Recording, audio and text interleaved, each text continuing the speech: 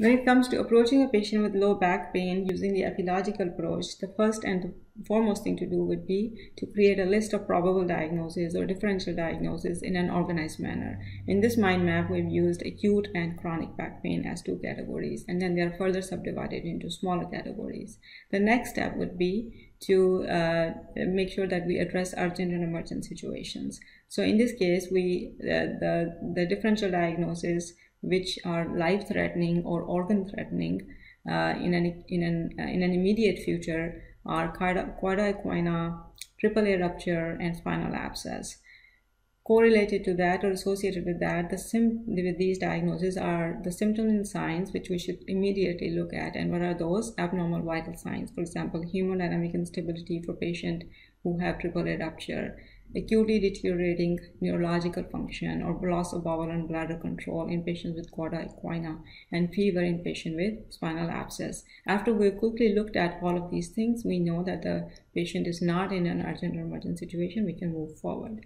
Next is the weighing process, where we ask the high yield questions. And what are those? Those two questions are duration of pain and location of pain. So with that, we can determine that the patient's pain is either acute or chronic, and we can make a narrower list of the differential diagnoses.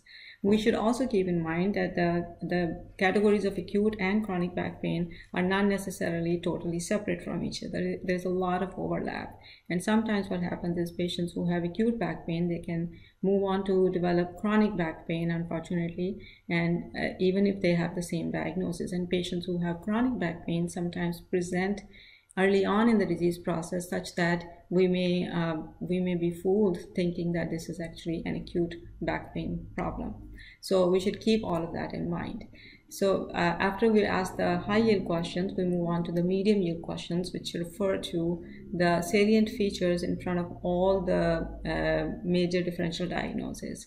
There are quite a few differential diagnoses for back pain, so we don't need to get intimidated. It's helpful to remember that the vast majority of patients with acute back pain basically are suffering from top three differential diagnoses, and those are somatic dysfunction, lumbar sprain or strain, and intervertebral disc herniation. So these are the most common, and after we've evaluated the patient and if things point to these diagnoses, we can say this is the diagnosis. But if things don't fit, then we can start thinking about some of the other less common causes. The questions that we can ask from the patient are, if we are thinking about intervertebral disc herniation, we can ask about radiation of pain into one or the other leg. If we are thinking about lumbar sprain or strain, we can ask about recent trauma or overuse, or we can ask questions on the lines of patient's work or posture, which basically makes us think that they are at risk of developing sprain and strain off and on. If we are thinking about fracture, we can start looking at whether the patient is at risk for fracture. For example, if they are elderly, if they've used steroids in the past, or if they just had recent trauma. And then, of course, we already addressed the life-threatening conditions, which are AAA rupture, chorda equina, and spinal abscess. Next, we move on to the chronic back pain category, where we have multiple differential diagnoses. The good thing is that at least the top three of those differential diagnoses are so close to each other clinically that we don't need to differentiate among them on bedside, because those are radiologic diagnoses, and they have identical symptoms and signs on physical exam and history. So what are those? Those are spondylosis, spondylolysis, and spondylolisthesis. These are the patients who are going to basically present with chronic back pain, sometimes radiating and sometimes not radiating to the legs, depending upon how much the nerves are involved.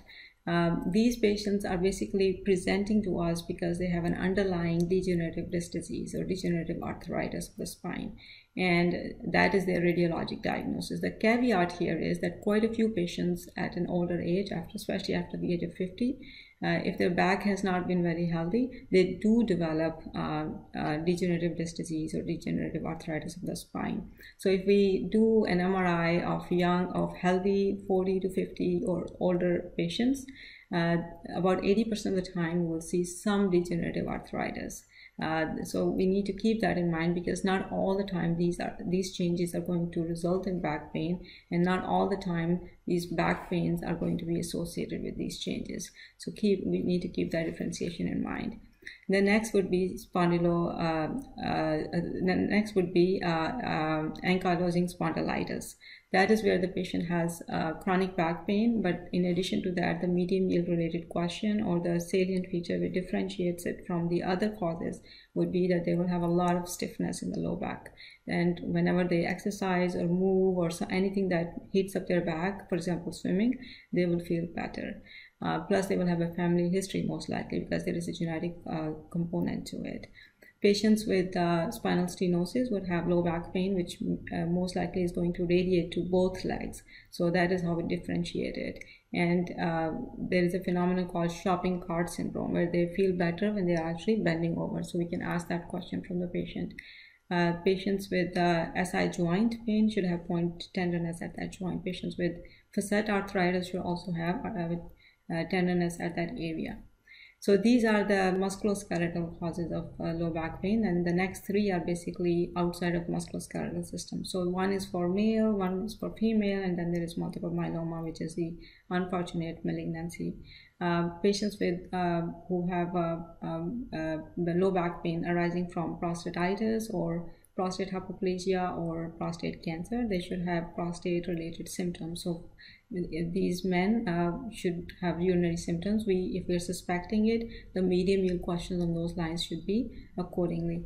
Then the patients who are female patients who have low back pain and we are suspecting uterine fibroids or uterine abnormality, it can even be malignancy. We can ask about abnormal menstrual periods. These patients are typically going to be over the age of 40 but under the age of 65.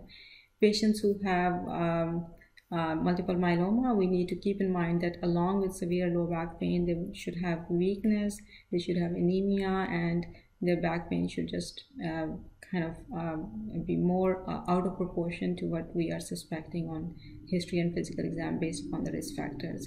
So never miss that diagnosis. There is a mnemonic to memorize, which is CRAB, although it does not necessarily apply to clinical evaluation because we can't always see all the features of CRAB when at bedside. So that is basically stands for hypercalcemia, which we can't see on symptoms or signs, but we can keep that in mind when we are doing the lab testing. R is for renal dysfunction, A is for anemia, and these two also we can't really do on bedside, and then P is for bone or bone pain. So keep this mnemonic in mind, especially when we are answering questions on the exams, but keep multiple myeloma in mind when we are evaluating the patients. So anyone with low back pain, which is severe, along with that they have bone pain or joint pain, and then they also have anemia, we should think about CRAB, along with weight loss, of course. Now, after the symptoms, we do the physical exam, and which basically should be complete and comprehensive because we need to do a thorough musculoskeletal exam. And if we are thinking or suspecting a diagnosis which is outside of the musculoskeletal system, we should do exam of that organ also. For example, if we are thinking about uterine fibroids, we should look for the pelvic exam. If we are thinking about prostate, we should do the rectal exam. The next is imaging or lab tests, and those again we should order only if we're suspecting particular diagnosis. So typically outside of those three top differentials for acute back pain, patients will require some sort of imaging or test. But if you're thinking about those top three, which are going to be 80% of the causes of low back pain in an acute setting, then we don't need to do any imaging or test because those are all clinical diagnoses. So we should be good steward of the resources and make sure that we don't unnecessarily order all kinds of tests. So hopefully with this, we should be able to make the diagnosis accurately, efficiently, and logically. Thank you.